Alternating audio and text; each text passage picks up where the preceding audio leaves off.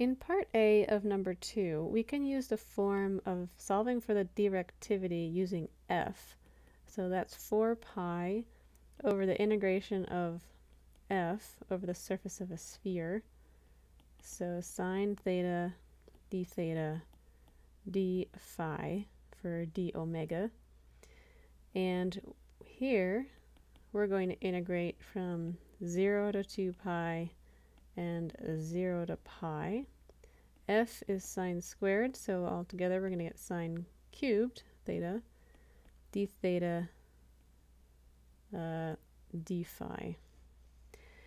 And we know that 0 to 2 pi of d phi is 2 pi. And we're given that 0 to pi of sine cubed theta d theta is that expression. So if we plug in, let's see, minus cosine pi plus cosine cubed pi over 3 minus cosine of 0 plus cosine cubed of 0 over 3. And then if we simplify this, we are going to get 4/3. So then, for the directivity, we're going to have 4 pi over 2 pi and 4/3, which gives us 1.5. In part B, we want to find the effective area, which is lambda squared d over 4 pi, and we just calculated d, so we can put in 1.5 for that, and then we get 0.12 lambda squared.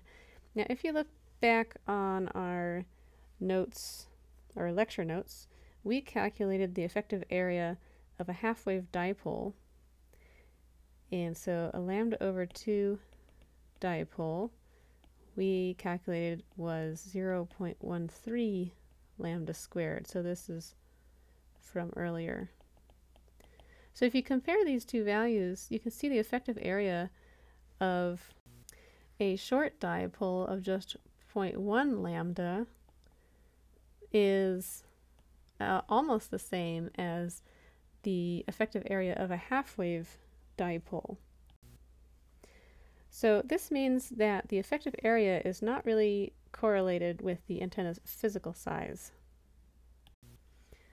In part C, the effective radius, if this is the effective area, this is the effective radius of this equivalent circle, then the effective radius is the square root of AE over pi, and we can plug in 0.12 lambda squared here, and we'll get 0.19 lambda.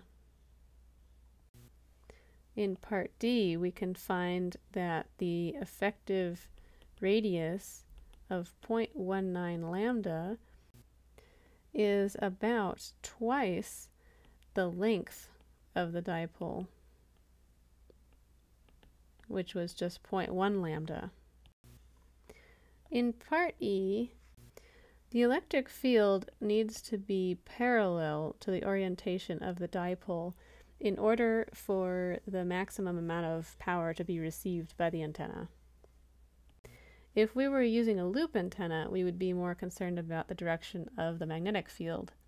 But for a dipole antenna, we care about the direction of the electric field. In part F, the power that'll be received by the antenna is going to be the effective area times S for the dipole, the S that is parallel to the orientation of the dipole. And so this is 0.12 lambda squared for AE, and for S was given to us in part F, so this is going to be 10 picowatts per meter squared. And since we're given a frequency of operation, we can calculate the wavelength as C over F, which is going to be 0.125 meters. So plugging all this in, we can get P received is 0.12 times 0.125 squared times 10. And the units will work out to be picowatts because the meters squared over meters squared will cancel. And this turns out to be 0.019 picowatts.